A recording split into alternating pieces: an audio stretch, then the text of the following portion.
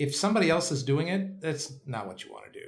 It's very unlikely to be successful if you're conventional. It just is. I'm sure somebody can be, but from my perspective, it's not interesting, and it's a harder road to hoe than you might think. I think it's important to be your own person, to do things your own way, and I think that what you find is that there are an awful lot of people that respect that and want to be a part of that, and that's certainly what we've found. That's certainly what I've found.